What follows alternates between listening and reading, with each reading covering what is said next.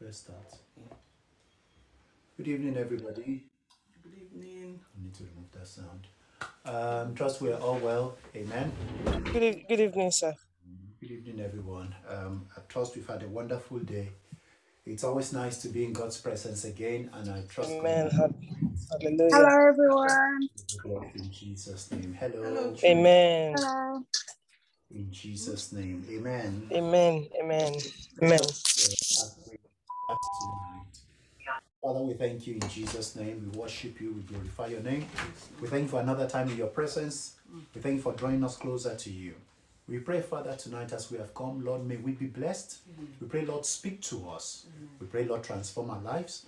We pray, Father, at the end of this meeting, may your name be glorified. We love you, Father. We exalt you. In Jesus' mighty name we pray. Amen. Hallelujah. Once again, we are welcome in Jesus' name. And I trust God that he will reach out unto us tonight in the mighty name of Jesus. Amen. We continue our study of the book of Hosea tonight. And we round up the book of Hosea tonight, actually. And it's been a really, really interesting book to study. As we know, Hosea started off with the strange promise, the strange instruction from God for him to marry a prostitute. And he brought in Gomer, whose name meant completion, brought Gomer into his house. And can we remove that sound, please? Brought Gomer into his house, and we know what happened. Gomer went out to another man, and Hosea had to go and redeem her and bring her back home. And as we said this 2 weeks ago, and we said it again last week, that in our homes, in our relationships, in our marriages, when we decide, when we choose to work at it, when we decide to make things work, to pay the sacrifice, that it allows God step in and actually make it work for us. That our homes, things don't become bad unless we say so, unless we decide that we're not going to work at it again. Somebody said the difference between a good marriage and a bad marriage is that one was worked on and the other was not. When you pay attention, when you do the best you can do, when you start not by asking the other person to change, but changing yourself first, when you start with that, then you will experience a good home. So that was one of the key lessons we've seen in Hosea. And also the fact that God is a merciful God. Again and again, God pointed them out to the sins that they were sinning. He pointed them out to the things they were doing wrong, but he would also forgive them. He would also tell them that he will reach out to them if they return to him and all of that. So those are some of the things we've studied so far. I don't know if anybody has any thoughts around our study from either 2 weeks ago or last week from the book of Hosea before we go into today's study. Anything from anybody? Anything that stood out to you? Anything you've learned? It says if we are going through challenges, and even if God is the author of our challenges, we should always still go back to him for answers. Yeah.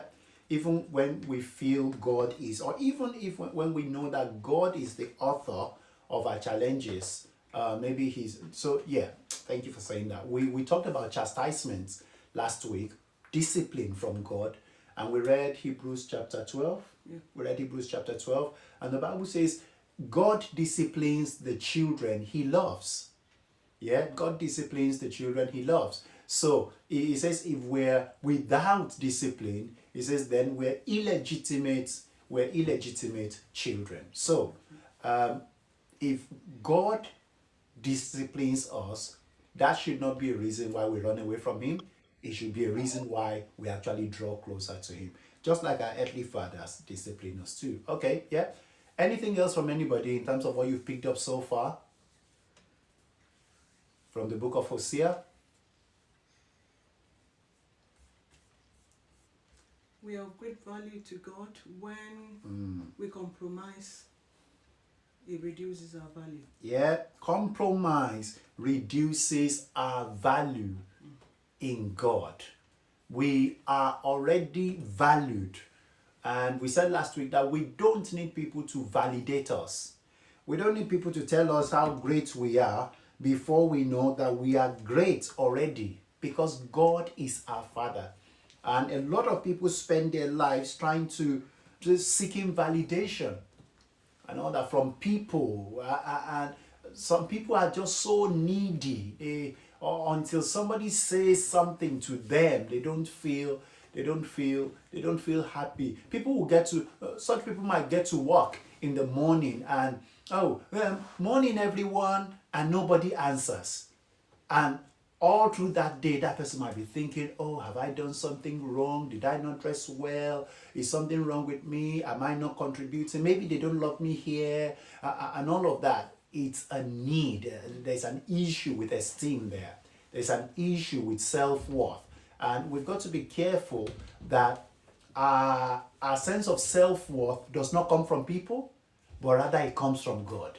It comes from what God has said about us. It says we're fearfully and wonderfully made. We are blessed. We are above all. We are seated with Christ in the heavenly places, far above all principalities and powers. He says God has given unto us all things that pertain to life and godliness. Bible says we are complete in Him, who is the head of all principalities and powers.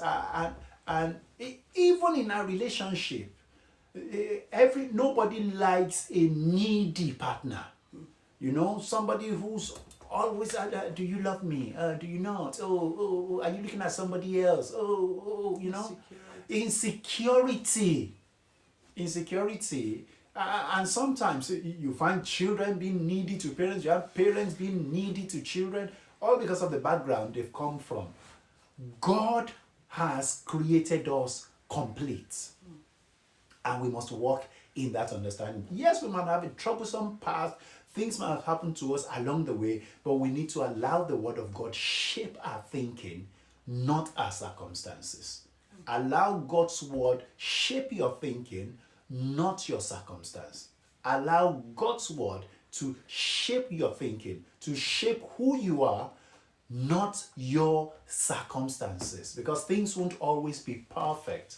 And even for those people who it seems things are perfect, you find out that they also have a sense of emptiness in them. So let us allow God's Word to shape our thinking and to shape our sense of who we are, rather than what somebody says or a situation or circumstance we have gone through. All right. Can I say something, Pastor? Can we, if we allow God's Word to shape our thinking, then it will likely shape our circumstances. Because if it shapes our thinking, from our thinking come actions. From actions come, either consequences or circumstances. So of course, when God's Word shape our thinking, then it shapes our circumstances. When God's Word shape our thinking, thanks for that, it shapes our circumstances. Bible says,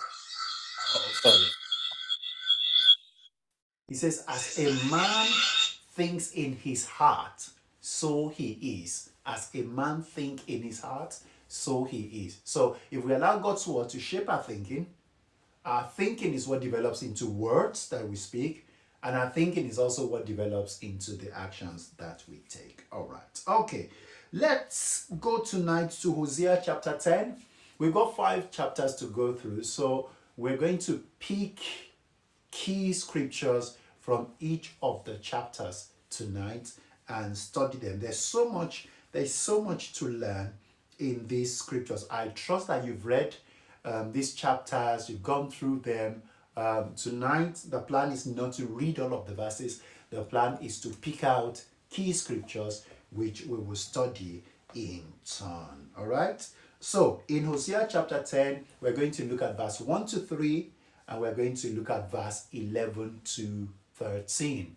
We're going to look at verse 1 to 3, and we're going to look at verse 11 to 13. So can somebody please read for us Hosea chapter 10, verse 1 to 3, Hosea 10, 1 to 3. Somebody please read for us. Okay, I'll read. Israel empties its vine, it brings forth fruit for himself. According to the multitude of his fruit, he has increased the altars. According to the bounty of his land, they have embellished his sacred pillars. Their heart is divided, now they are held guilty. He will break down their altars. He will ruin their sacred pillars. For now they say, we have no king, because we did not fear the Lord. And as for a king, what will he do for us? Yeah, thank you. As for a king, what will he do for us? Okay, so what does it mean by Israel empties his vine and brings forth for himself? Does anybody have an idea? What does that say in another translation? Maybe it would be a lot easier if we look at other translations. Can we have it in NLT, for example? Can read in NLT.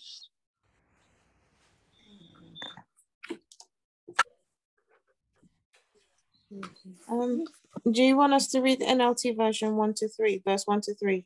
Yes, correct. The NLT version says, how prosperous Israel is, a luxuriant vine loaded with fruit. But the more wealth and the people got, the more they poured it on the altars of their foreign gods. Wow. The richer the harvest they brought in, the more beautiful the statues and idols they built. The hearts of the people are fickle. They are guilty and must be punished. The Lord will break their foreign altars and smash their many idols. Verse 3, then they will say, we have no king because we did not fear the Lord. But what's the difference? What could a king do for us anyway? Right. Thank you. Thank you for that. Now, I take us back to verse 1. And if you're taking down notes, you can write this down. God expects his children to be rich towards him by bearing spiritual fruits. I'll say that 2 more times. God expects his children to be rich towards him by bearing spiritual fruits. God expects his children to be rich towards him by bearing spiritual fruit. You know, the problem here is that Ephraim or Israel actually brings forth fruit. So that's not a challenge. He was bringing forth fruit, but those fruits were unto himself. The fruits were things he wanted, things he needed, and all that. And because he wasn't bearing spiritual fruits, it was just a matter of time before he started offering those fruits he had borne to idols. He was not growing spiritually. He was growing physically, but not spiritually.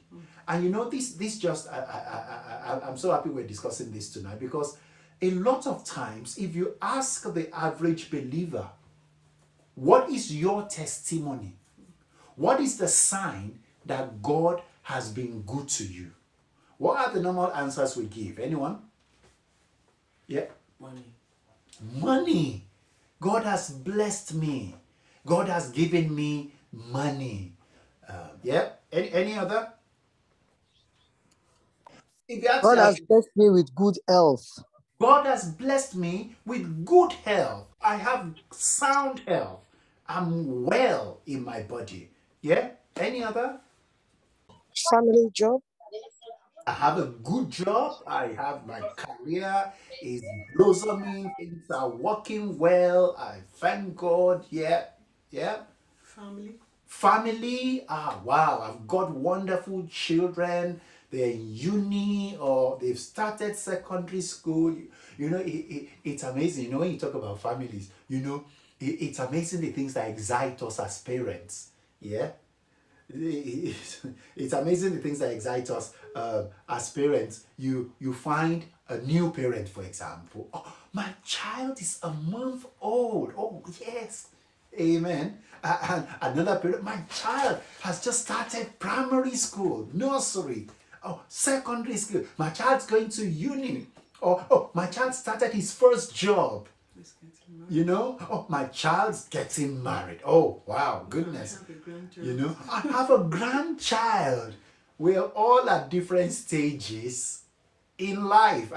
And there's nothing more blessed than to enjoy, of course, each stage of the process. But let's be honest. When people come to church and share their testimonies, how many times do you hear a testimony like this? Praise the Lord. I thank God because I've been struggling all this while to pray for an hour. By the time I spend 30 minutes in prayer, I'm tired. I don't even know what else to say. But I just doze off and I start dreaming about cows chasing me and all that. But I thank God, I was able to pray for an hour. Praise God, I met my target. How many times do we hear testimonies like that in church? The salvation. Not Yeah, all the time. exactly. No, Do we hear testimonies no. like I read my Bible and God opened up his word to me. I gained an understanding. I've always avoided Ezekiel because it was so deep. I read it and I understood. You know, if somebody comes up and shares that testimony in church, we, we will try to rejoice with them, but most times it will be half-hearted. We're like, oh, praise the Lord. Next, Israel here was bearing fruit to himself, not to God. Let's go quickly to Luke chapter 12. Very quickly. Let me show you something there which pertains to what we have just said. Luke chapter 12, please. Turn your Bibles to Luke chapter 12. And we're looking at, because of time, we'll look at from verse 16. Oh, no, from verse 15. NLT. NLT, yeah. Okay. Luke 12 from 15 to what? 15 to 21. It says, then he said, beware, guard against every kind of greed. Life is not measured by how much you own. Then he told them a story. A rich man had a fertile farm that produced fine crops. He said to himself, what should I do? I don't have room for all my crops. Then he said, I know. I'll tear down my barns and build bigger ones. Then I'll have room enough to store all my wheat and other goods. And I'll sit back and say to myself, my friend, you have enough stored away for years to come. Now take it easy. Eat, drink, and be merry. But God said to him, you fool, you will die this very night. Then who will get everything you worked for?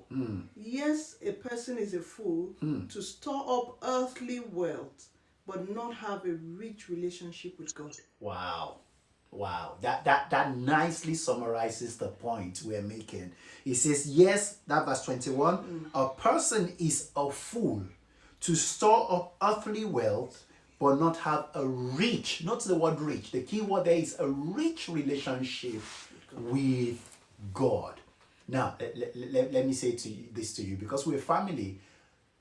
People may not celebrate your spiritual growth.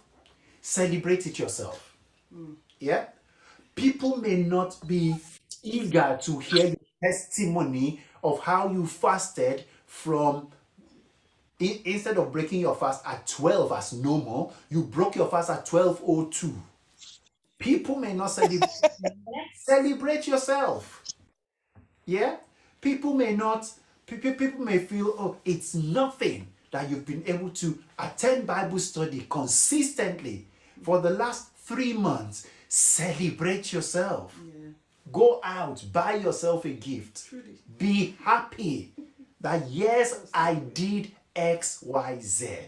Because guess what? Whether people celebrate us or not, God wants us to bear spiritual fruit. Amen. Amen. Okay. So that's the first one. Let's go back to Hosea then. Let's go back to Hosea.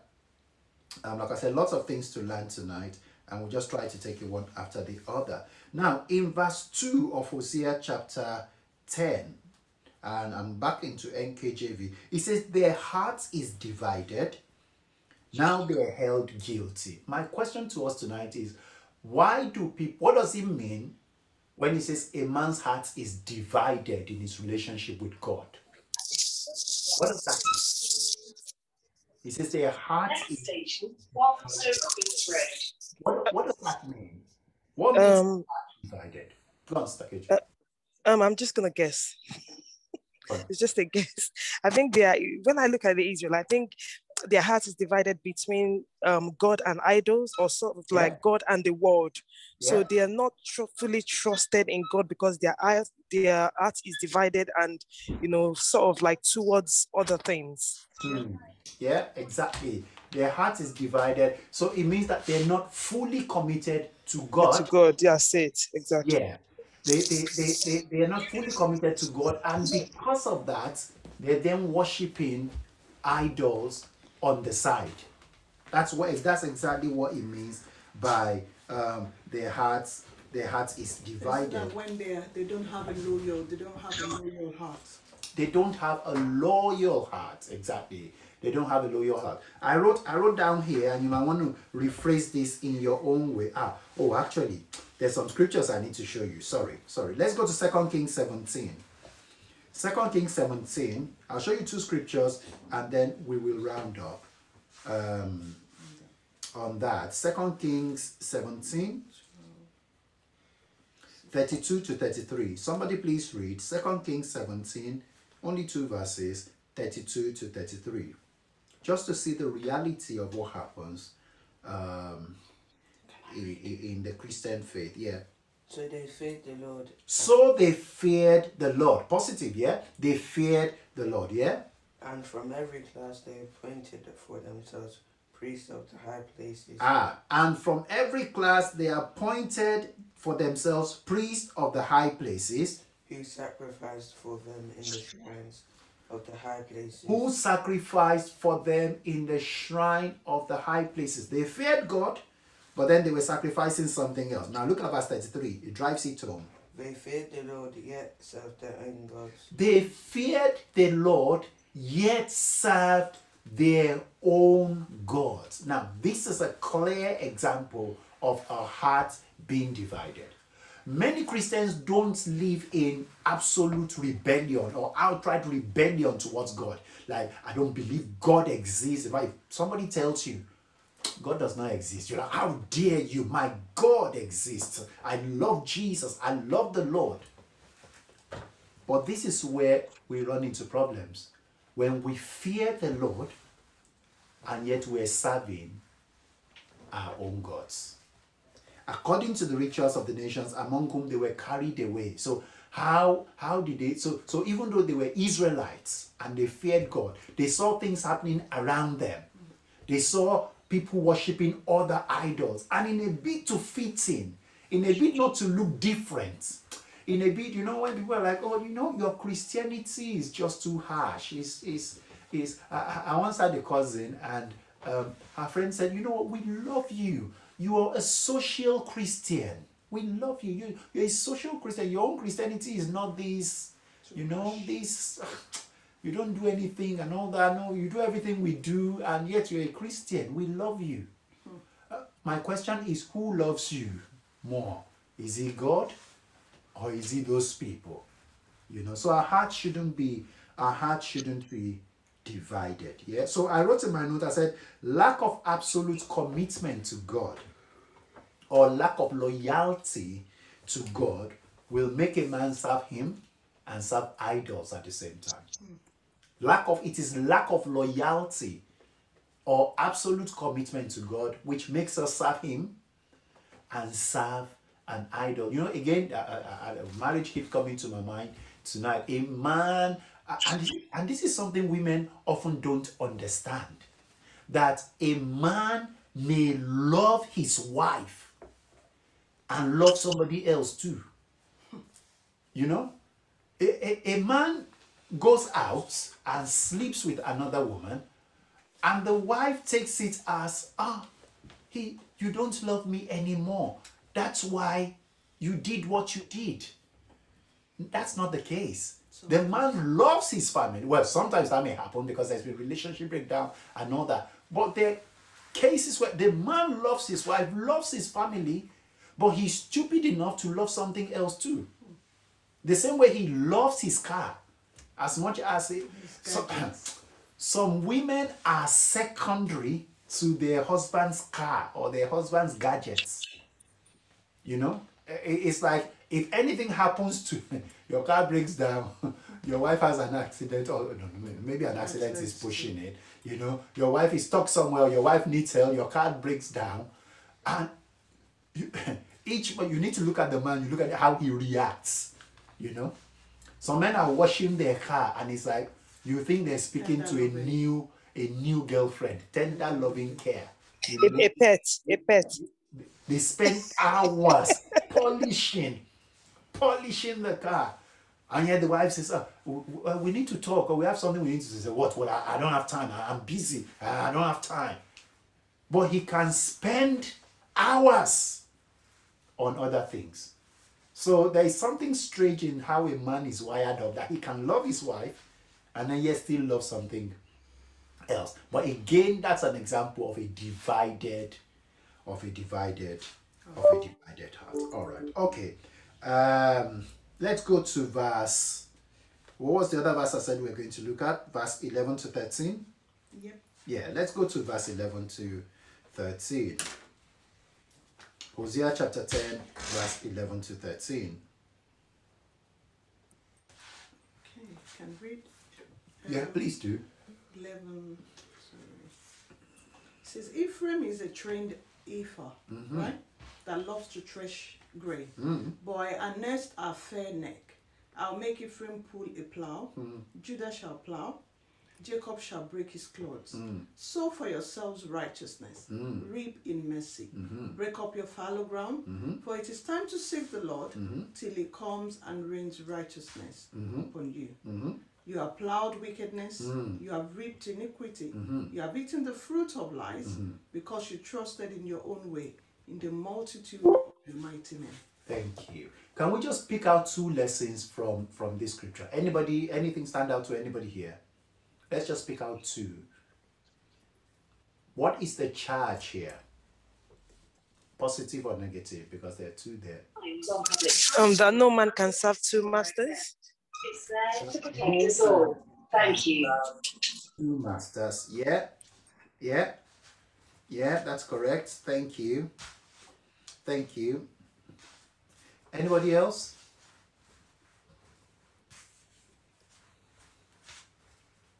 Now, these are part of scriptures that sometimes we just don't read because it is not story-like and all that. Okay, let me show you. Okay, go on. Yeah. It's when it says you have plowed wickedness. So plowing is when you start, tilling a land, preparing a land, and when you put in wickedness, then you will definitely reap the rewards of it, which is iniquity or the consequence of that sin. Yeah. And it says you have eaten the fruit of lies because you trusted in your own way. So sometimes it says a man's there's a scripture that says a man is God that directs our ways or something like that. Yeah, a man plans, but it's at the end of the day, it is God who directs our ways. So correct. It's just for us to know that, our absolute trust should be in God. Amen. So Vincent, can I also say that is it that God also requires 100% of our loyalty in terms of that too, that he will also destroy all false gods probably in our lives? Exactly. Yeah, correct. That's station, Harringay Green Lake. That's correct. So, just to summarize these three verses, Ephraim is a trained heifer, which is a cow. God trains us in a relationship with him. And when we abide by that training, it says, that loves to thresh grain. The Bible says, my yoke is easier, my burden is light. Yeah? That's in Matthew chapter 11, verse 28 to 29, thereabouts. So, God wants to put his yoke, easy yoke, on us. When he does that, he takes us through grains. He takes us through labor, which is profitable to us. So, if you read, there's a scripture in Deuteronomy. Oh, I didn't write it down, did I? I think, I thought I did. So it says, do not muzzle the ox. Yeah, Deuteronomy 25 verse 4. Do not muzzle the ox that treads the grain. So when God is taking you through your discipline, his plan, the path he has chosen for you, he blesses you along the way. But when we refuse and we rebel, then he asks us to plow the ground ourselves. So that's why he says, I will make Ephraim pull a plow, Judah shall plow, Jacob shall break his clods. It means that instead of taking you through harvest, I will take you through the planting season, and you'd have to do it yourself, which is way harder because one, the grounds are hard, and number two, there's nothing to eat. So in doing that, it then says in verse 12, instead of me sowing seeds of righteousness into your life, guess what? You now must sow to yourself, for yourselves, righteousness. And then you will reap in mercy. You need to break your fallow ground and seek me till I come and rain righteousness on you. When we refuse God's counsel, when we refuse the path he's chosen for us out of rebellion, he then leaves us and asks us to do the hard work ourselves. That's the key message in that passage. We then have to sow to ourselves in righteousness. We then have to break up our fallow ground. We then have to seek him, because by then he has departed from us. Remember Samson on the laps of Delilah? Yep. After she cut his 7 locks, the Bible says when she began to torture him, he said, I will arise as before, and I'll go out against the Philistines. He said, but he did not realize that the Lord had departed from him. I pray the Lord will not depart from us in the name of Jesus Christ. Amen. Amen. All right. Amen. Let's move on to any question on that? Any question? Any question on that before we move on? Yeah? Okay. If you have any question, please put it in the chat or raise up your hand, or just feel free to ask and we'll address them. Let's go to chapter 11. So in chapter 11, we're going to look at verse 1 to 4 and verse 7 to 12 thereabouts. But let's start from verse 1 to 4. It says, when Israel was a child, I loved him. Out of Egypt, I called my son. As they called them, so they went from them. They sacrificed to Baals and burned incense to carved images. I taught Ephraim to walk, taking them by their arms, but they did not know that I healed them. I drilled them with gentle cords, with bands of love. I was to them as those who take the yoke from their neck. Anything stand out to anybody here? What's the scripture saying? Before I give my view on it. Anything to anybody? Sir. Yes, go on. So my take is that God, when Israel was a child, when we were children, he loved us. Yeah. Right? Correct. He called the son out of Egypt. He brought us out of darkness. Yeah, correct. But the more I called to him, the farther he moved from me. So the more, I think us as humans, in general terms, continue to gain knowledge for ourselves, we continue to deviate from God. And as God continues to call on us, we continue to rebel. And he taught Israel to walk, even with all the rebellion and all the sacrifices to Baal and stuff like that. God still taught Israel to walk. He taught Israel to create for themselves, to sustain themselves. And then by leading them out of the hand, by leading them by the hand, so how they were in slavery, and he still had plans for them in slavery, even through all the trials and tribulations that they went through. He had plans for those that were out of the country, those that were in Babylon, and those that were in Jerusalem. So he, with all that, he still had plans for all of them. So, well, Israel still felt that, or humans in general still feel that, because God has shown us so much love, it feels as though it's a burden to us. Like we don't need it. We can walk for ourselves. We can carry ourselves. In verse 4, I led Israel along with my ropes of kindness and love. I lifted the yoke from his neck, and I myself took to feed him. So God pretty much fed them in literally out of Egypt. Yeah. He lifted the yoke out of their neck, brought them out of slavery in Babylon as well. So, just in general, it's just humans rebellion against God. Thank you. That's really good. Well done. Thank you. Yes. I think for me to just make it a bit more simpler. Thank you, Femi, for that. It's relatable to how parents raise their children. And when you carry a child in the womb, you give back to that child, you nurture them, you hold them by their hands, you're happy when they take their first step, and you just hold them. And honestly, I know most parents, it's like your parents for life. Yeah. Even when they are having children, it's like you're starting all over again. And it's just, when you've done all of that for a child, they do say here in the United Kingdom, if you are sending a child from the time the child is born right up to the time they go to university, you're going to spend about approximately £250,000 on buying nappies. Is it tuition? Is it 500,000 now? So I'm being very conventional. 5,000 conservative. Sorry, thank you. 5,000 buying nappies, or is it tuition, after school club, different things we spend money on.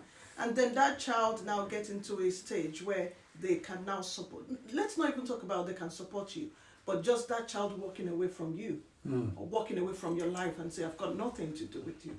I guess that's the way God feels when he was talking about Ephraim and talking about, the children of Israel. Yeah.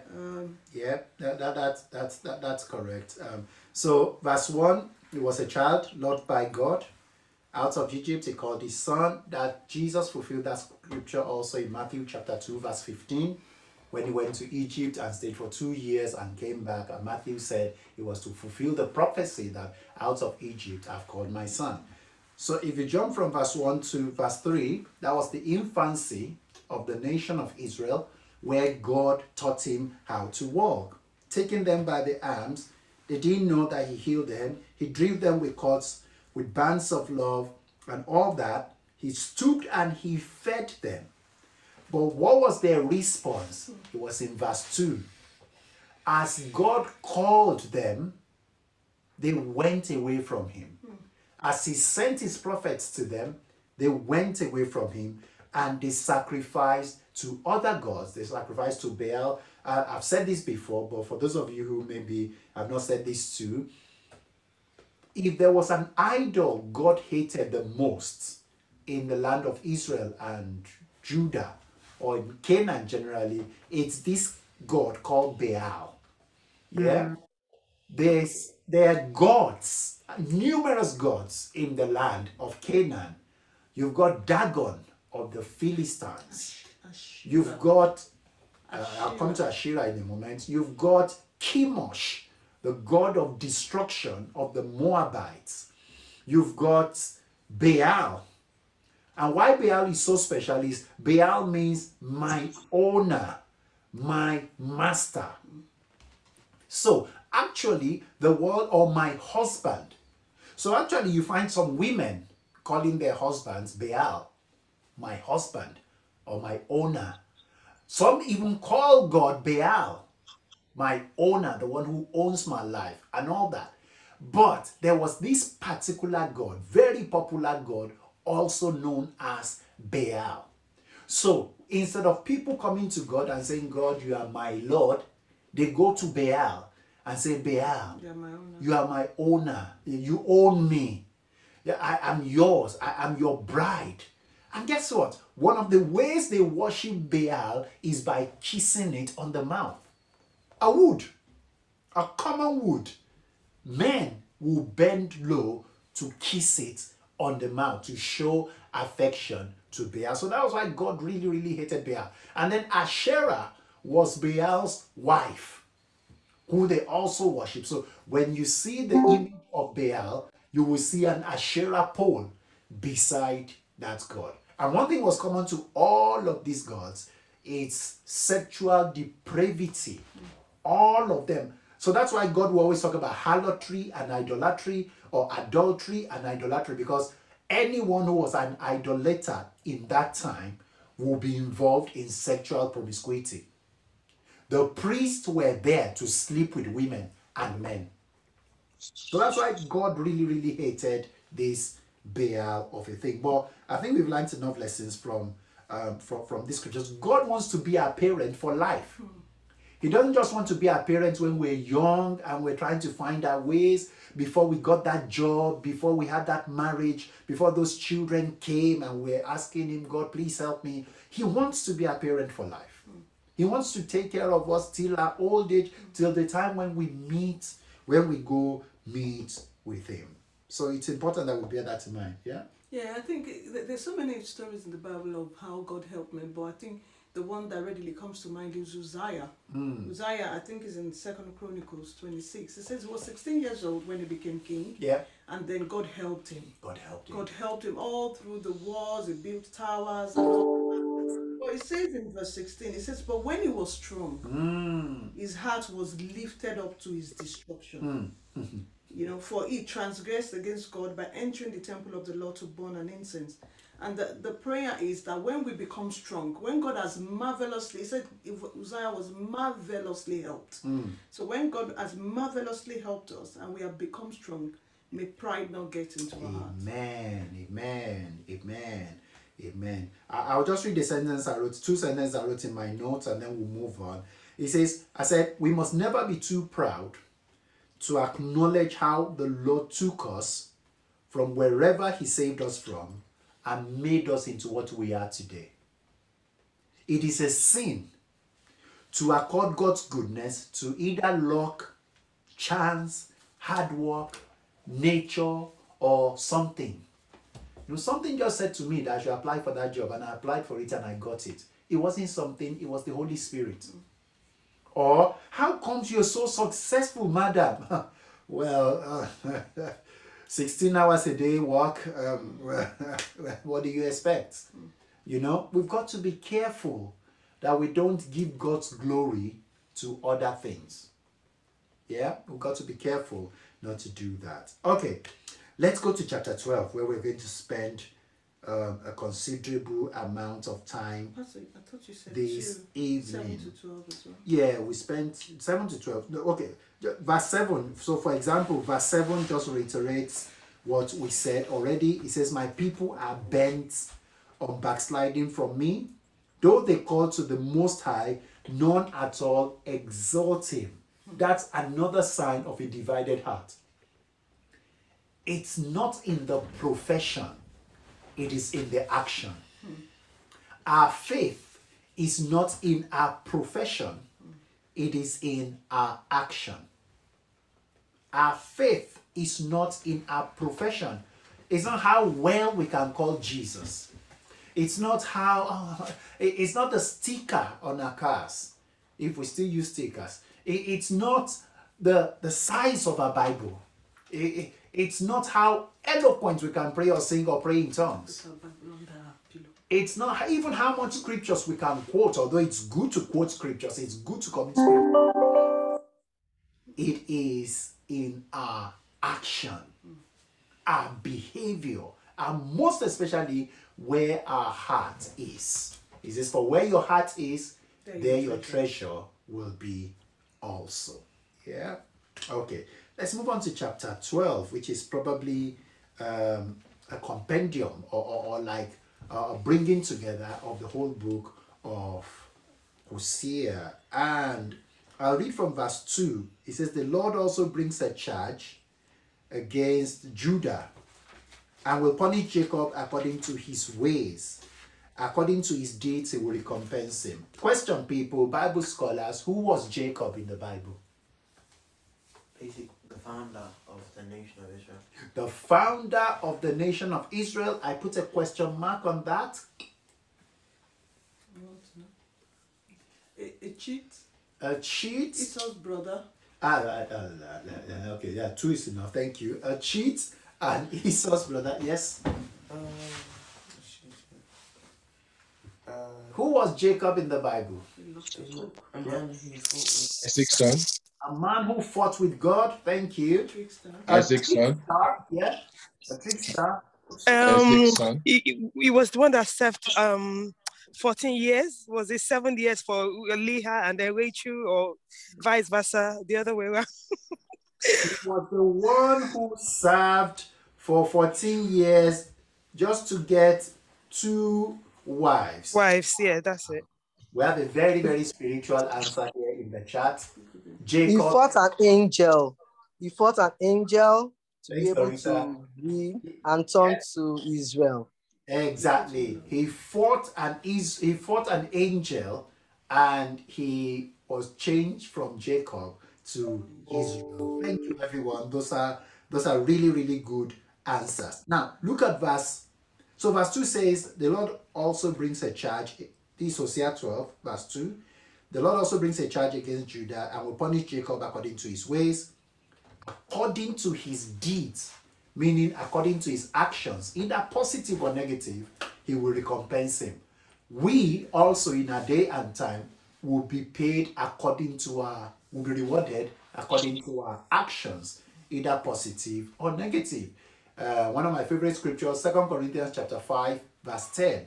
It says, for we will all stand before the judgment seat of Christ, for us to be repaid according to all that we have done in the flesh, whether good or bad. 2 Corinthians chapter 5, verse 10. Anyways, this scripture tells us about Jacob. So here was Hosea now comparing the people to Jacob. And we're going to see a positive example, and we're going to see a negative example. That's why I love scripture, because it's so balanced. Now, the positive example, verse 3.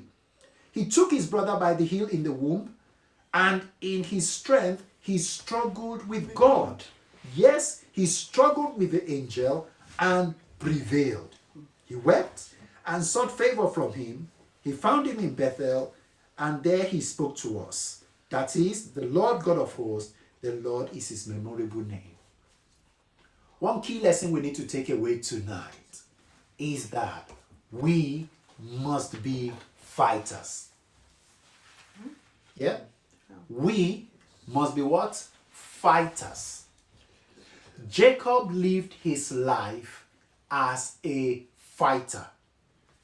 He fought some good battles, he fought some wrong battles. I'm not talking about wrong, and I'll make it clear tonight that yes, we fight good battles. We don't waste our energy on wrong battles. We fight good battles, but we have to be fighters. How was Jacob a fighter? In Genesis chapter 25. Number 1, at the time when both of them were in the womb, he struggled with his brother. It was so bad, Rebecca had to go to God and like, God, if pregnancy is meant to be a thing of joy, why am I suffering like this? You know, I bet you must have gotten to a point where she'll see one part of her tummy just shoot out. You know, maybe one rammed the head of the other one in that direction. At the other time, he sees a feet just shoot out. At the other time, it's like a fist and all that. They struggled in her womb. And she was like, God, you know what? I know it sounds like a scene from Hollywood, but let's go there. Genesis 25. We'll show you quickly. Genesis chapter 25. Yeah. Verse. Yeah. Let's read NKJV from 21. He says, yeah. It says, now Isaac pleaded with the Lord for his wife because she was barren. Yeah. And the Lord granted his plea. And Rebekah, his wife, conceived. It is a man's responsibility to plead to God on behalf of his wife. That's one of his key responsibilities and all that. God help our men in our generation. for most of us, it's our wives praying for us. It's meant to be the other way around. But anyways, yeah. We'll raise that at a men's meeting in future. Amen. Now Isaac pleaded with the Lord for his wife because she was barren, and the Lord granted his plea. And Rebekah, his wife, conceived. Yeah. But the children struggled together within her. And she said, if all is well, why am I like this? So she went to inquire of the Lord. If all is well, why am I like this? If pregnancy is meant to be a thing of joy, why am I in constant pain? Why am I struggling? She then went and inquired of the Lord. Yes, go on. Oh, I wanted to go to NLT. So she went to inquire of the Lord, and the Lord said to her, 2 nations are in your womb, 2 people shall be separated from your body. 1 people shall be stronger than the other, and the older shall serve the younger. So when her days were fulfilled for her to give birth, indeed there were twins in her womb. Right. And the first came out red. It was like a hairy garment all over. So they called his name Esau. Afterward, his brother came out, and his hand took hold of Esau's heel. So his name was called Jacob. Isaac was 60 years old when she bore him. Thank you. She bore them. So Jacob's first struggle was in the womb, fighting with his brother that there is a future ahead of us. And it looks like it's been set for you, but I'm not going to allow that happen. Secondly, when he was born, as his brother came out and he was coming out, he helped. Just imagine a picture in your mind, a baby, twins, holding the heel of the other one, like not releasing him, as he was coming out into the world, holding the heel of the other one, saying, you might go ahead of me, but guess what? This is not the end of our story. I will fight you to the end because I want that blessing as much as you. And all through his life, he fought. He fought to marry. He fought to gain wealth. He fought to build his family and all that. But most importantly, finally, he fought with God. God knew Jacob was so strong. And God visited him like a man, and fought with Jacob. And guess what? Jacob just saw this man appear, and the man started wrestling with him. And they fought all night. And when day was breaking, God said, you know what? I've got to leave you now. I've got to go. And he taught Jacob's hip, and Jacob's hip became dislocated.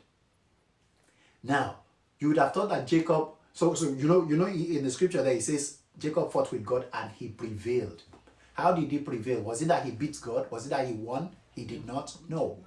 But the man held on to God and said, I will not let you go until you bless me. I will not let you go until you bless me. And this is the beauty of scripture. When you bring 2 scriptures together and you compare them side by side and you learn from them. In verse 4, Hosea 12:4, it says, yes, he struggled with the angel, so that's God, and prevailed. He wept and sought favor from him. How did he prevail? He prevailed in the place of prayers and tears to get what he needed for his next level. That was how he won. It wasn't that he won the battle. It wasn't that he won the wrestling match. It was that he won by getting the blessing he had always wanted. And my charge to us tonight is, don't settle for less than what God has planned for your life. Don't settle for less. Learn to fight your battle in his presence with prayers and tears. The Bible says even Jesus, and this is Hebrews chapter 7, I believe, even Jesus prayed and sought God with tears. And he was heard in that he feared, because he feared God. If we find a situation around us that we don't like, let's war in God's presence. If God has made a promise to you that this is what will become, go and fight it on your knees. Not with humans. Don't go fight your husband or your children or your manager at work. Some of us, out of frustration, we're fighting the wrong people. We need to war in God's presence. in the place of prayers and tears and say to God, I will not let you go until you bless me. And guess what? He will hear us. So Pastor, can we then, if we have a request and we go to God and we say, I will not let you go until you give me this request, is that right? Because God may not want that for you. So remember I said, I will not let you go until you bless me. So that's predicated on a few things. One, you know what God's will is for your life, but it is not happening. God has promised you, you've seen it in His word, or it's been said to you that this is what you should be. You carry this grace, you have X, you have Y, but you're not seeing the reality of it. Or it's a situation in your home, there's a problem with your child, there's a problem with your job, there's a problem with your health.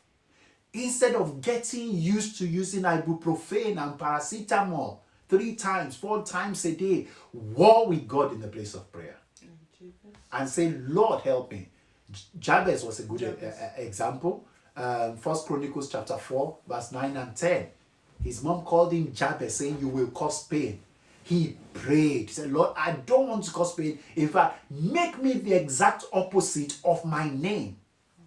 Give me lands. Make sure no evil comes near me. And the Bible says, and God granted him his request. God wants us to fight it out. If your fight is you don't know what He wants you to do, then go work that one out too. Lord, I'm confused. I don't know the way forward. Help me out here. And He will answer our prayers as He did Jacob. Right. So that's a positive example. He was a fighter all his life, and at the end of the day, his fight won him the victory because he fought in the right place. Now, let's look at a negative example. Go to verse 12. Verse 12. Very, very interesting. It says, Jacob fled to the country of Syria. Israel served for a spouse, and for a wife he tended sheep. By prophet the Lord brought Israel out of Egypt, and by prophet he was preserved. Ephraim provoked him to anger most bitterly. Therefore his Lord will leave the guilt of his bloodshed upon him and return his reproach on him. Question: why did Jacob flee to the country of Syria? Anybody? Why? Is that not when he took his brother's blessings, was cheating him? He cheated his brother and had to run away. Yeah. Any other thoughts on that? Anybody? Why did he run away from home? His mom encouraged him. His mom also encouraged him. So remember we said he was a fighter. He had always been a fighter. So a time came, well, he took that strain from someone. And that person was his mom. Jacob was just like his mom. You see, we've got to be careful as parents because our strengths and weaknesses can easily be reflected in the lives of our children. Rebecca came from the family line of Laban and Nahor, and these are people who always get what they want, either through hook or crook. If they want it, they get it. So that was where Jacob got his strain from, a strain of, I'm a fighter, I must get what I want. Of course, God wanted him to be a fighter, but only in his presence, not cheating other people. So you know the story. He cheated his brother, and Isaac blessed him rather than his brother. But something has always amazed me. When Isaac found out that Jacob had deceived him, why didn't he revoke the blessing and give it to Esau? Anybody? That's my question. That's a question I've not found an answer to in the Bible. Anybody? Anybody has any thoughts on that? I think it's because he has already invoked the blessing and it cannot be retrieved. And just like the Bible said, whoever God has blessed, there is no man can withdraw it. That's just my contribution. Yeah. Okay. He's invoked a blessing and it can't be taken back. Okay, yeah. I think it was from the scripture we read, it was already predestined that Jacob was going to get that blessing. Because even when the mom went to the prophet to inquire of the Lord, right? He says the older shall serve the younger. Yeah. So it was just like, last week, Pastor, when you were talking about Judas, that it was predestined that someone was going to betray Jesus. Yeah. But it wasn't specifically Judas. But because Judas made himself that, available to the enemy, then Judas was Judas. Right? So the same way, even though God had already predestined it. Remember when Jacob was praying for Joseph's children? Yeah. Even though he couldn't see, he placed his right hand on the younger one. So there are some things that God had predestined. But then Rebecca did not inquire, Lord, how will this be? Rebecca knew what was predestined, but she now used her own crooked way of saying to the brother, you know what, let the blame be on me. You need to get this blessing. So, Thanks so for it that. was predestined. And that raises quite a few questions. Who prayed for Rebecca to get pregnant so she can have children? From the passage we read this evening, the man. Isaac. Yeah. The woman was barren. The man went to God. We don't know how long he prayed for, but we know that they were married for 20 years before they had their children. Yeah. 20 years of Isaac married at 40, he gave birth at 60. So for 20 years they were married. We don't know how long he prayed for within those 20 years before his wife eventually conceived. And then she conceived and the pregnancy was turbulent. It was like a storm inside her tummy. And she went and inquired of the Lord, and the Lord told her X, Y, Z. My question is, did she share that knowledge with her husband or not? I'm not sure. Sorry, ma'am. I think her husband would have known that she was having issues with the pregnancy. The husband was there. Correct. Right? So, and she would have probably told her husband, I'm going to inquire of the Lord. This is just too much. And when she came back, so it's not just her telling the husband, it's the husband taking that responsibility of, I prayed, God answered. Now so the husband should have been involved in all of the stages. So in asking, okay, so what did the prophet say? Okay, let's pray about it again. And then when the children came and there was so much issue, but they both loved food, so they were carried away with raising the children than going to prayer.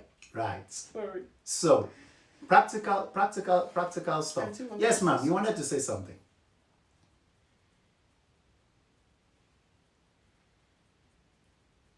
You're on mute.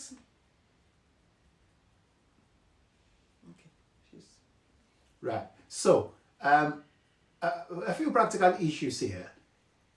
Number one, favoritism is terrible, destroys families, because you saw that in this household. Isaac loved Esau because of the meats, the barbecue meats. He brings home the venison, tasty, succulent steak that he makes for him. And Jacob was loved by his mom because he was always in the kitchen with her, and they were always talking about the woman at the market who didn't dress properly, all of those things.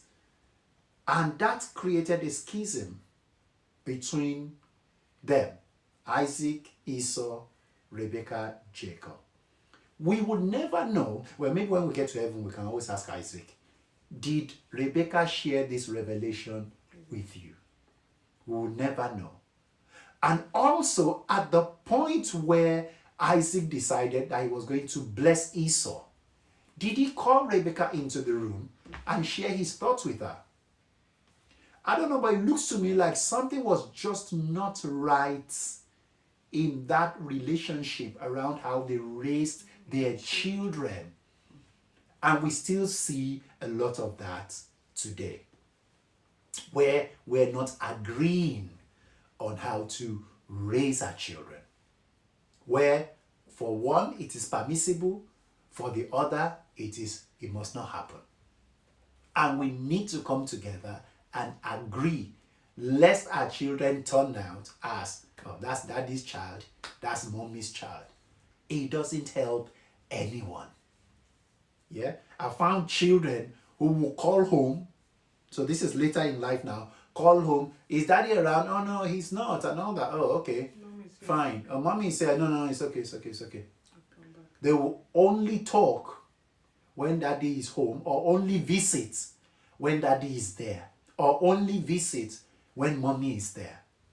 We shouldn't raise our children as such. If anything is suggesting to you that you should love one child more than the other, it's an evil spirit. You need to cast it out. Yeah, you heard what I said. It's an evil spirit. You need to cast it out. We must love our children unconditionally. Love them equally and all that.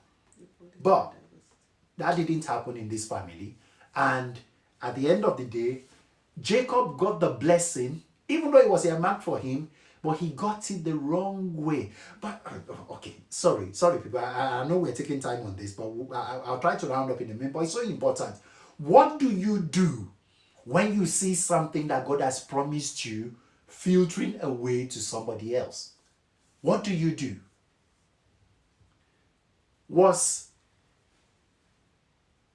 Okay, Yomi said, yeah, okay, yeah, so I'll pick that up.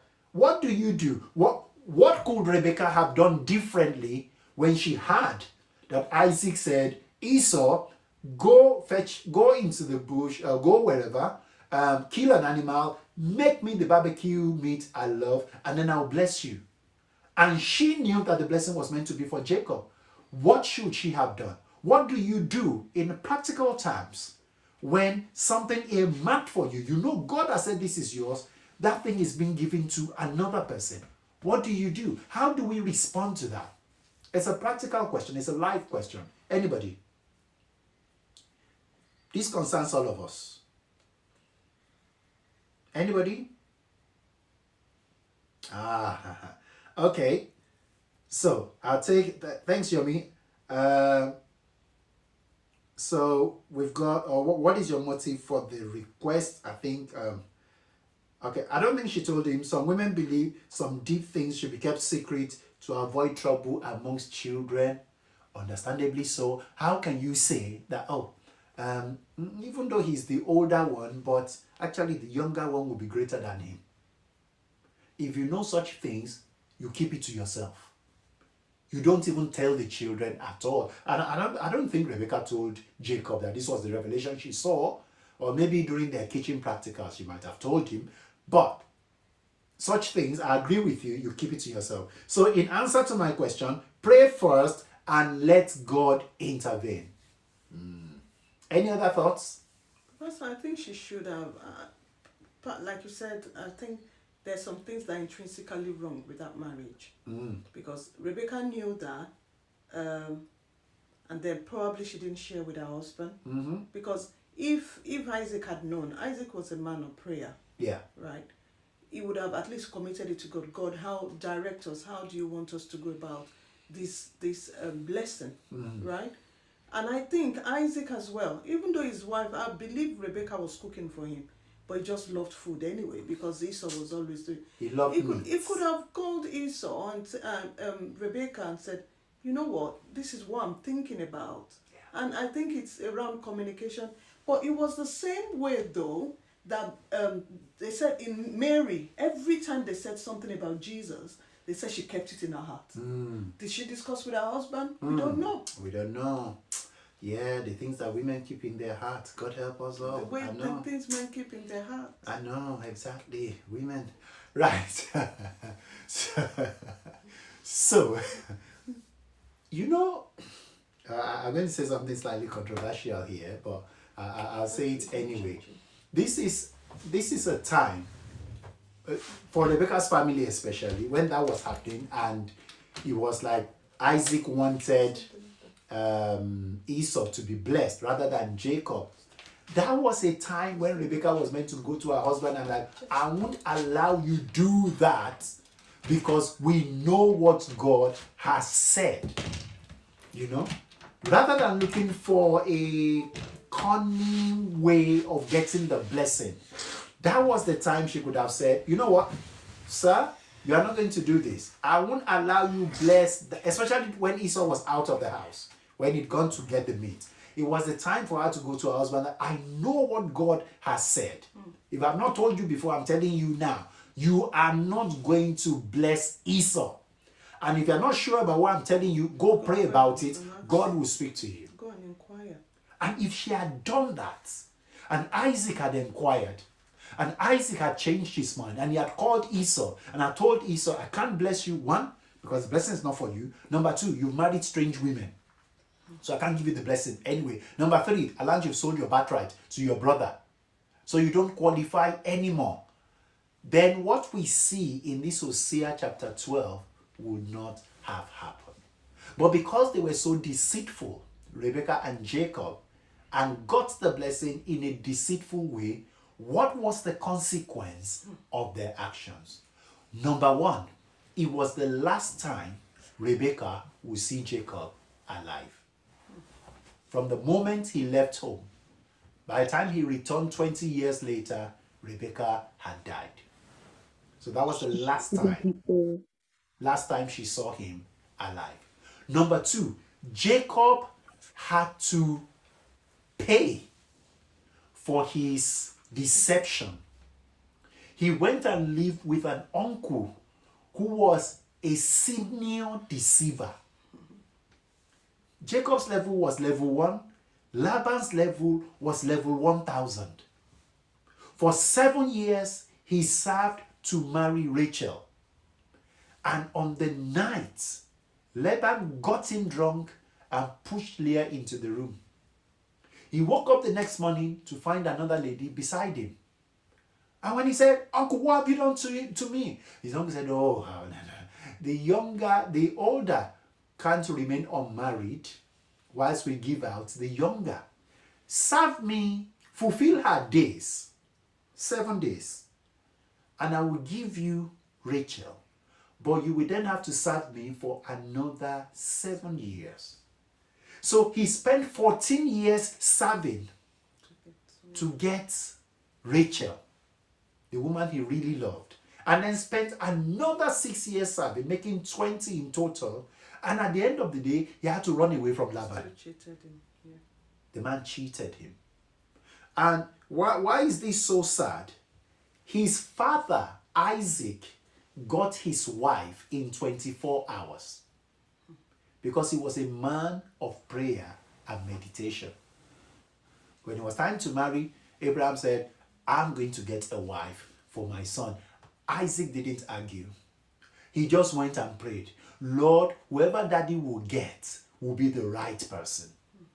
And God ordered the steps of the servant to Abraham's family, and from there he brought Rebekah. And that was how Isaac got his wife in 24 hours. But his own son, maybe it was a day's journey, he says. Oh, no, actually, yeah, that's true. Yeah. But at least from the moment he saw her, they were pretty much as good as married. They got married. Unlike Jacob, who saw the woman he loved and for 14 years had to serve. You know? So, when we try to, I wrote in my notes, I said, don't force God's promise. Don't force God's promises through deceit and physical methods. Don't force it. Allow God. Walk with your promises through faith and righteousness, and the blessings will be yours. Even if Isaac had blessed Esau that day, the blessing would not have stuck, because Esau was the wrong candidate for that blessing. Anyways, don't force God's promises through deceit or physical methods. War with your promises through faith and righteousness, and the blessings will be yours.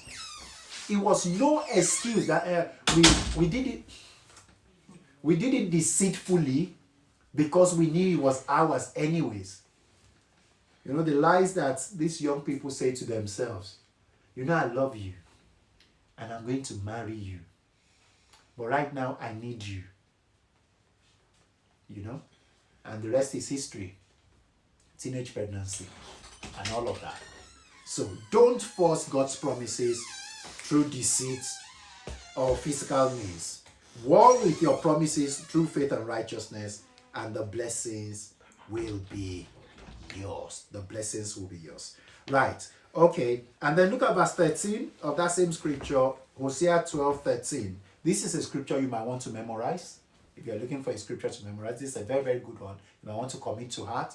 It says, by a prophet, the Lord brought Israel out of Egypt, and by a prophet, he was preserved. By a prophet, the Lord brought Israel out of Egypt, and by a prophet, he was preserved. What does that mean? You have a prophet over your life. Amen. You have a prophet over, God has appointed a prophet over your life, whose role is to show you God's will, God's plan, God's word for you. Yeah?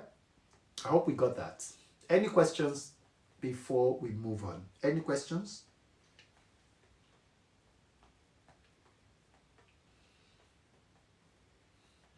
Any questions from anyone? Lots to think about? Right, okay. Let's move on because of time. Who? Well, thanks. Yeah, thanks, Yomi. Rebecca didn't eat the fruit of her labor. She didn't eat the fruit of her labor. Even though she said, you know, it was like Rachel. When Rachel gave birth to Joseph, she named him, God will add another. In my mind, I think she was meant to only have one child. One, not two. The other child, in the process of giving birth to him, she died. She died. He died. Oh, she died. She died. The prophecy was fulfilled later that the sun, the father, the moon, the mother, and the 11 stars bowed down to Joseph. So his father, his mother, and his brothers were meant to bow down to him. Who was missing in the equation? The mom. The mom. Yeah. Okay. Yes, what's the question? What does Israel mean? What does Israel mean? Anybody? What does Israel mean? Does anyone know? It's in Genesis where he fought with God. It's in Genesis. The father of nations. No, it's a brother. He's a, I don't know. Genesis 32. Wrestled with God. Yeah. And prevailed. And prevailed. Yeah, Or triumphant with God. Yes. Yeah, well done. A prince of God. One who fought with God and prevailed. Yeah, that's what it means. He says, and he said, Genesis 32:28, and he said, your name shall no longer be called Jacob, but Israel, for you have struggled with God and with men and have prevailed. You have struggled with God and with men and have prevailed. Israel means God fights on my behalf.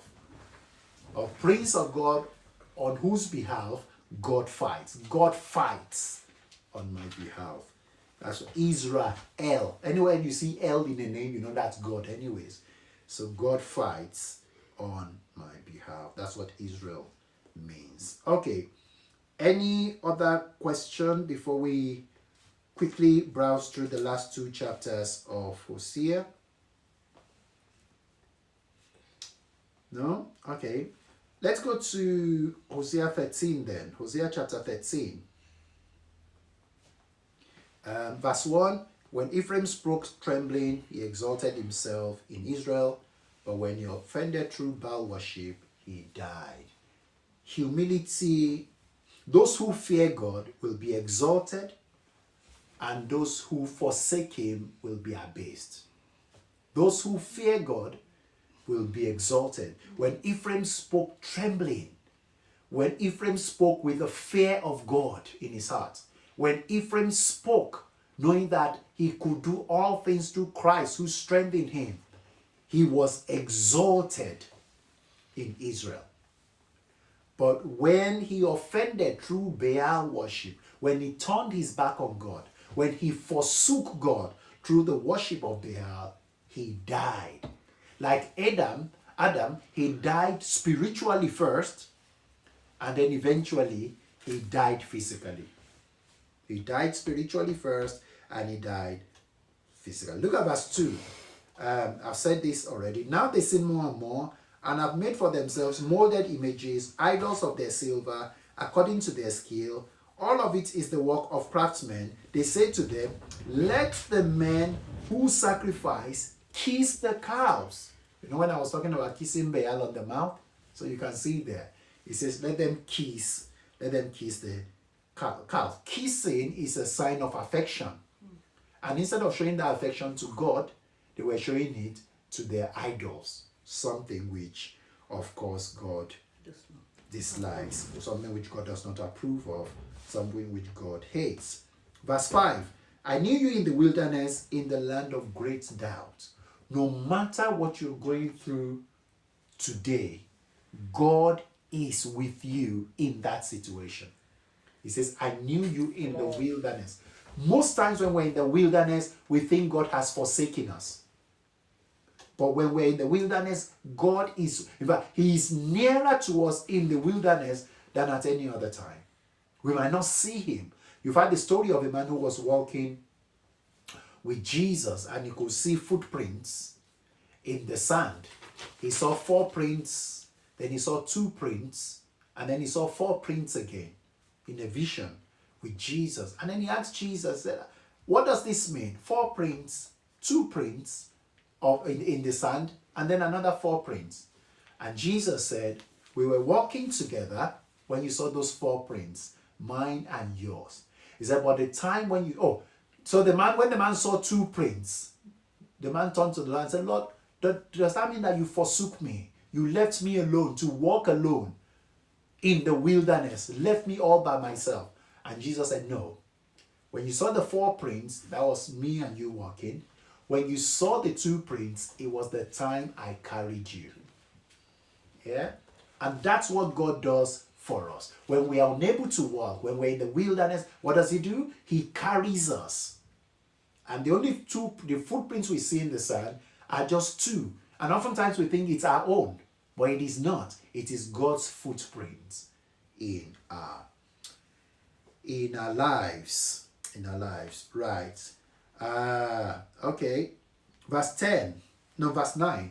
It says, O Israel, you are destroyed, but your help is from me. He's saying, you have rebelled and your rebellion has caused your destruction, but your help is from me. I love the song which says, our help is in the name of the Lord. I will look up to the Psalm 121. I will lift my eyes up to the hills. From whence comes my help? My help comes from the Lord who made the heavens and the earth. Look at verse 10, Hosea 13:10. He says, I will be your king. Where is any other? That he may save you in all your cities, and your judges to whom you said, give me a king and princes. 11. I gave you a king in my anger and took him away in my wrath. Who was that referring to, people? Saul. Fantastic. That's the most evident answer, correct? Saul. But there were 2 people actually. Who was the second one?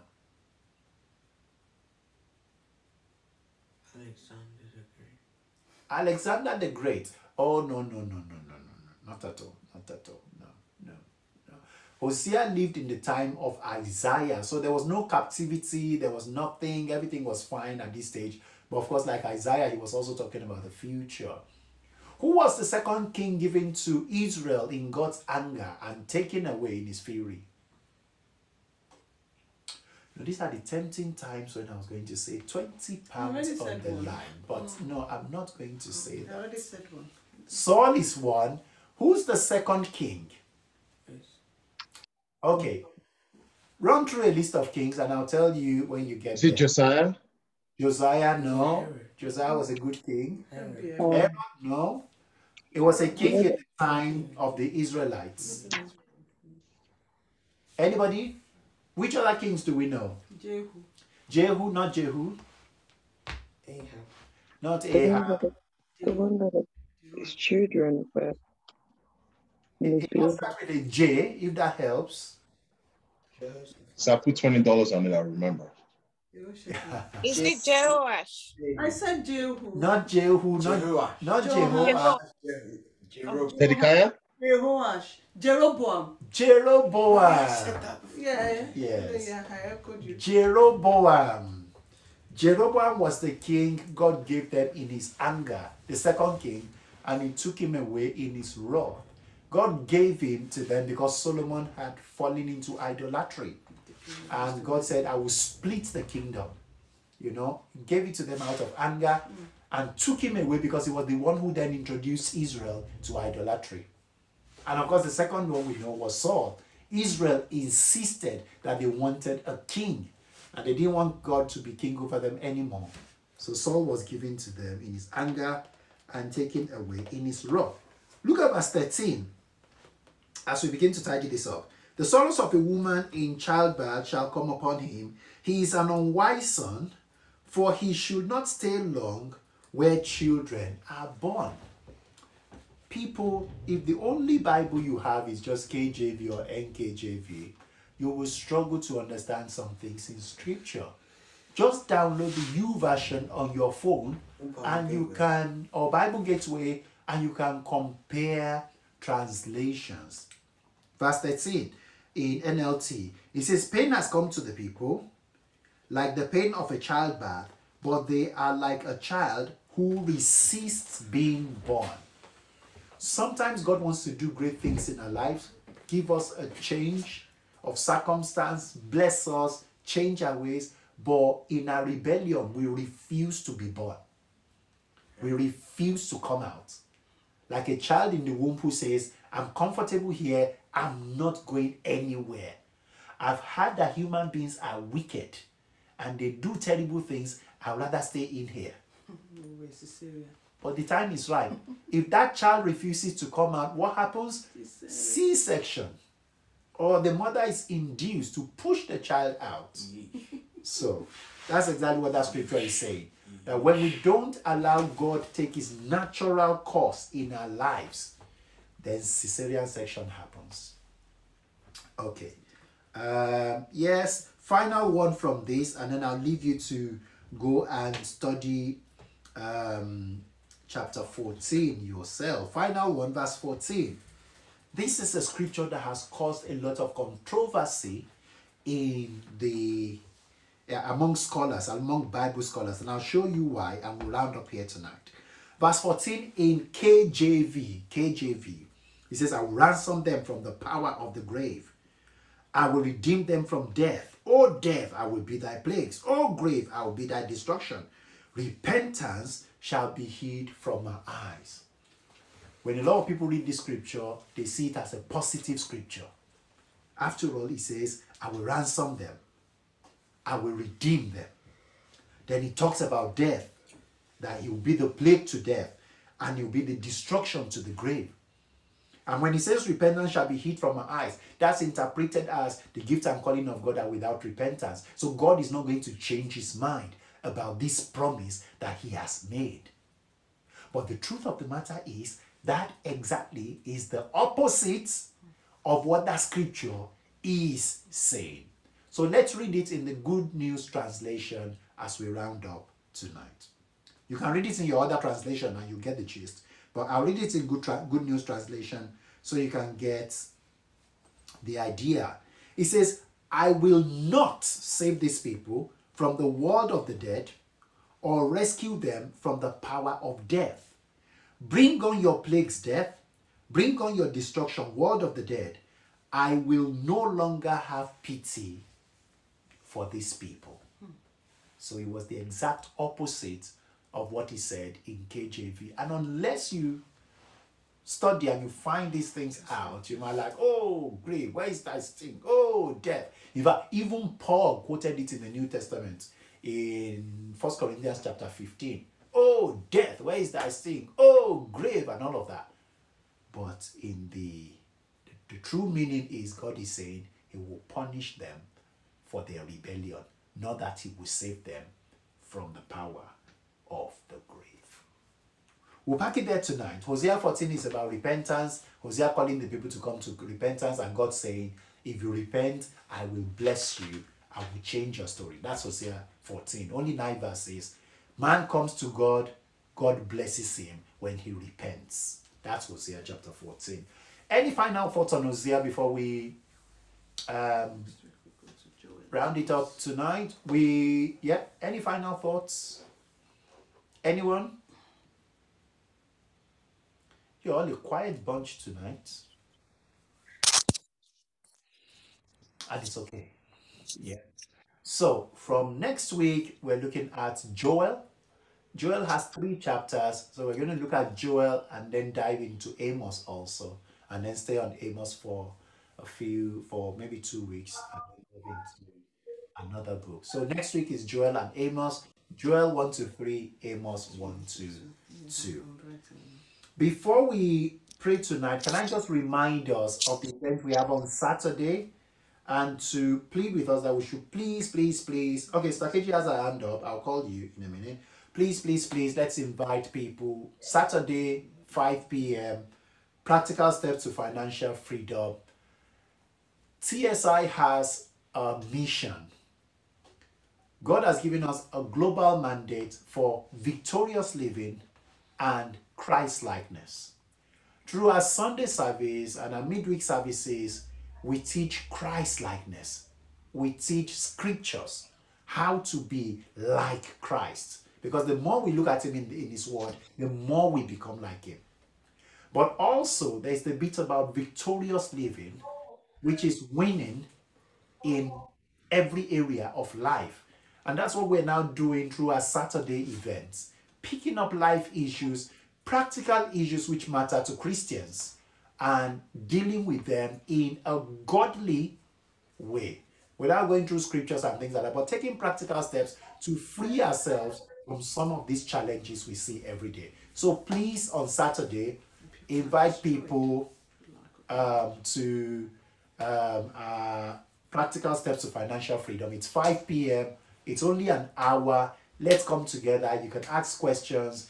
Everyone needs some form of financial education and all that. So let's come together. Let's have that. And I'm sure you will be blessed. People have been praying. People have taken out time to pray an hour each for that event on Saturday, just so that we can all be blessed. So please come and let's do that together. All right, Sister KG,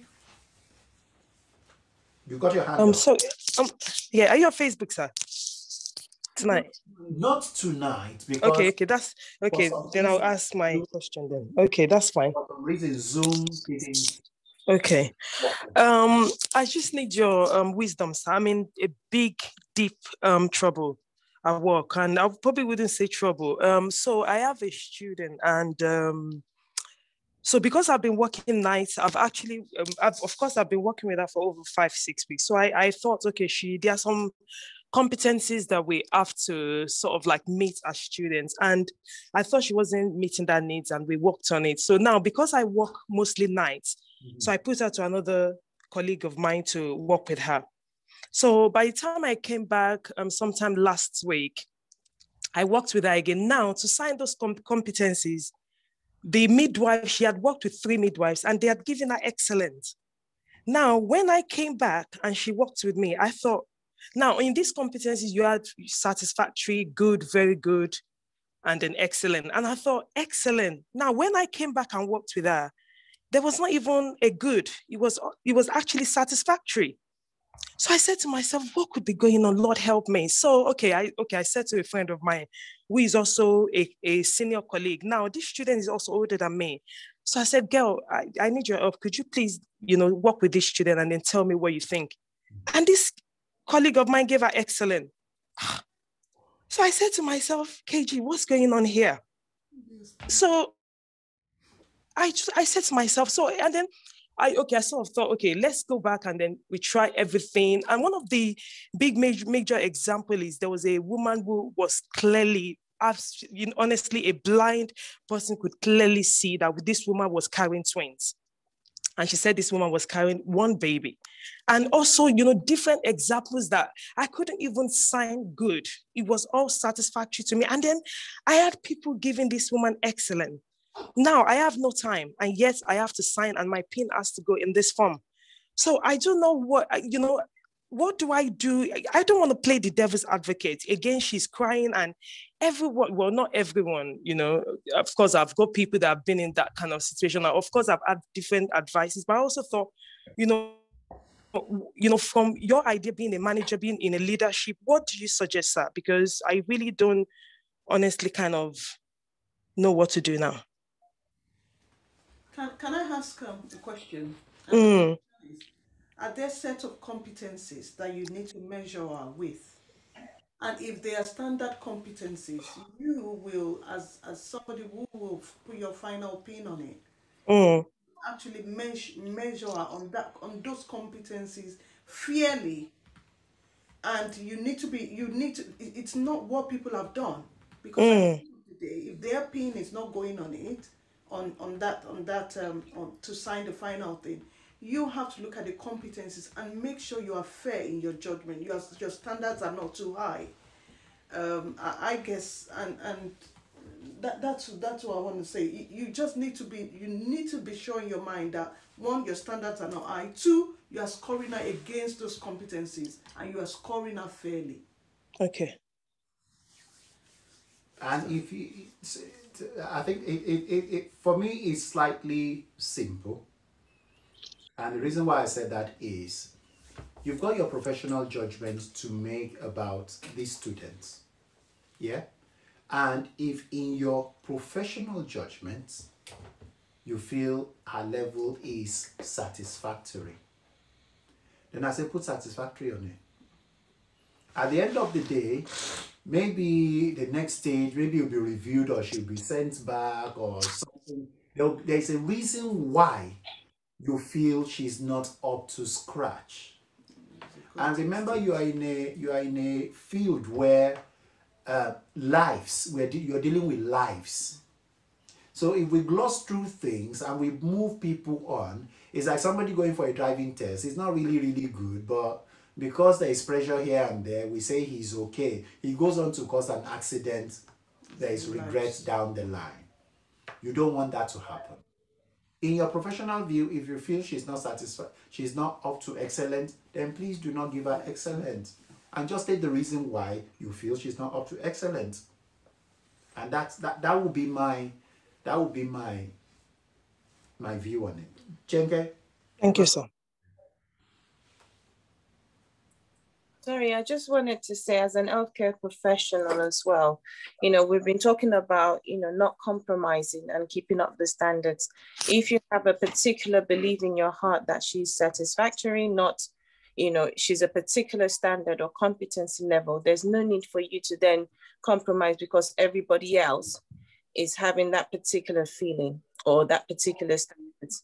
What you have to know is your standards is probably completely different from them, and you are the one signing her off, which means whatever you're training her to do now, she will be on her own eventually, and somebody's life is going to be in her hands. Yeah. So one needs to be very careful. I say that because I train other pharmacists or pharmacy students, and I see certain things in some pharmacists, and I say to them, this is not what I want. I actually said to a pharmacy student one time that I am not going to sign you off. And she said to me, you can never do that. And I said, exactly. What? And I did that. And I said, for your own good, because you're going to be holding people's lives, people's medication, which means, and then eventually, it might not even fall down to you, but your conscience would eventually prick you in the sense that this woman eventually, or wherever the nurse is going to be going out there eventually thinking that she's the best thing after sliced bread, whereas there's certain areas that needs to be polished in her life or in her practice. So it might be worth, maybe if there's still time for her to get signed off, for both of you to work towards it, which means if she has to work at night, she needs to work at night. And then you need to brushing up that competencies to ensure that she meets those standards. And it's always best to be honest with her, so she knows that you're only doing this for her own good. She's gonna go somewhere else, meet a matron that is not gonna take nonsense, and is gonna match on your own credibility as a tutor. Yeah. So Thank you so much. Your own word to what you believe. Don't let anything deter you from that. Thank you so much. Thank you for that. Sorry, can I say one thing? Consensus. I'm glad we got a consensus on that. Okay. Sorry, can I just say one thing? Normally, I would shut up when it comes to things like this because it's not my field. But one thing that just kept on coming to mind, especially after Jen did the last thing that I heard, is sometimes I don't know why they're giving an excellent and there's a problem, but also you want to check, because some people, just because they I don't know, let me just use the word respect, or they think that this person knows exactly what they're doing, they feel sometimes a little intimidated when they're with you. So maybe she's not even comfortable because she just feels this person is a perfectionist. She knows what she's doing. She knows everything. Remember, she's a student. You want to make sure that she's not intimidated when she's with you and she's free with other people. That's why maybe she's doing it right with them. Do you understand? But let her feel comfortable with you. Let her know she's here to help. Let her know I don't know whether she's a lady, maybe she's like a sister. Because some people, I get that at work as well, like she's just too good. They feel intimidated, not because you've done anything wrong. You're just perfect. You're just professional. Do you understand where I'm coming from? Other people, make sure that you bring her on board. Remember that, another thing I always say to myself, you're once on their level as well, where somebody was training you, you need to come down to our standard. So maybe that can help. Do you understand? So thank you. I mean, I think that's what I meant by, when that you have not set standards that too high. But I guess there will be competencies, definitely. No, but look at the difference though. Satisfactory to excellent. No, but it's such a big gap though. Yeah, but from what Yomi said, probably when she's with other people, she's more comfortable. So you have to make her, let her know whatever you're doing is for her good. And because if you sign her off, she has to be doing it all on her own anyway. And just make her comfortable around you. And maybe probably take more time before you sign her off. So maybe she's more relaxed with the other people because the stakes ain't as high as when she's with you. And all that, but again, you can't compromise your standard. You try to help her, try to put her at ease, try to show her that this is what you're doing. That's why we get feedback when we go for interviews, isn't it? What haven't I done well? And they can okay, yeah, this is where you didn't perform well. It's got to be specific, not something just up in the air, like, you're just not good enough. What does that mean? What's the evidence? We're talking about goal development at work today. We're talking about smart objectives. It's got to be specific, measurable, achievable, realistic, time bound. You can point to it. That when you saw that woman with twins, I expected you to pick it up straight away that there are twins in her. We had it at Bible study that Esau and Jacob were fighting against each other in the belly. You can have that to understand, So it's got to be specific in terms of what you are measuring. So she knows it's not woolly or it's not personal. I guess it's Oh Lord help me. Okay, thank you all. Thank you so much. More grace on you in Jesus' name. All right. On that note, we'll just pray, and then we'll round up for tonight. Let's pray, people. Lord, we thank you in Jesus' name. We thank you for tonight. We thank you again for the beauty of going through your word and learning at your feet. We thank you for the challenge you've thrown at us tonight. Lord, in so many areas, in our personal lives, in our family lives, in our relationship with our spouses, in our relationship with our children, in what we do, and even in what we've just discussed, because it is all one and the same thing. In us being like you and ensuring that we are doing that which is right. We pray tonight, Father, may the words that we have had, may they benefit us in Jesus' name. May they make our lives better. May we become more and more like you. The goal is Christ's likeness. May we become more and more like you, Lord Jesus, in the name of Jesus. We love you, Lord. We exalt you. By the time we meet again, Lord, may our blessings be more than this. We give you worship.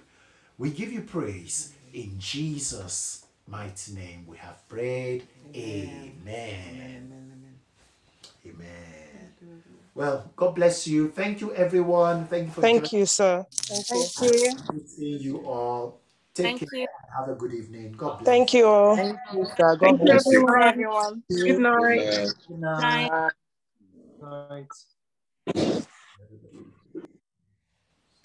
Just a toasting. No, I think that's a toasting. And Uncle Robert. Robert, how is your wife? We didn't hear her voice at all. Is she sleeping? No, I'm not sleeping. We didn't hear you at all. Good evening. How are you?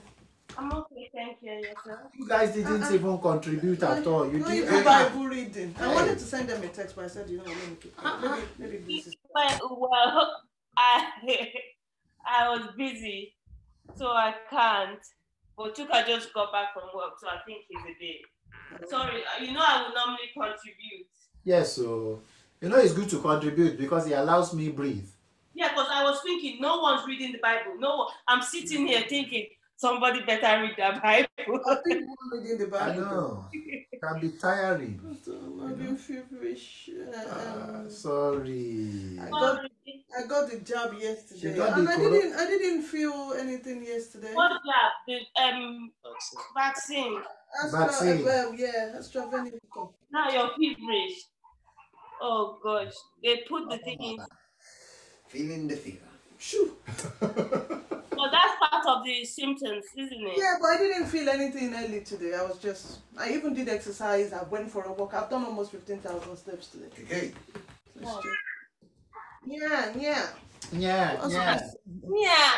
Yeah. She's contributing to the discussion. Yeah. It is well. How's mom? Is she at work?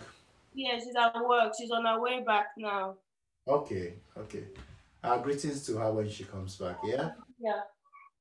All right. Yeah. Take care, people. God bless. Take care. Thank you. Bye-bye. Bye-bye. So you can log off now. They already left. Thank you. So we need to search how to create group on Facebook. You've not left. Oh.